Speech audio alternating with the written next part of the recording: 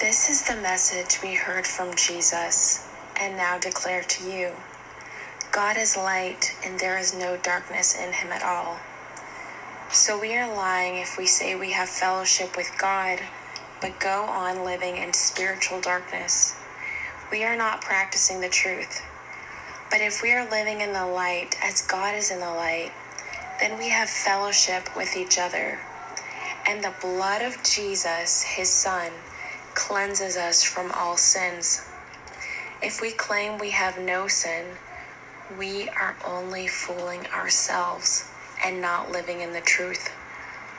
But if we confess our sins to him, he is faithful and just to forgive us our sins and to cleanse us from all wickedness. If we claim we have not sinned, we are calling God a liar and showing that his word has no place in our hearts.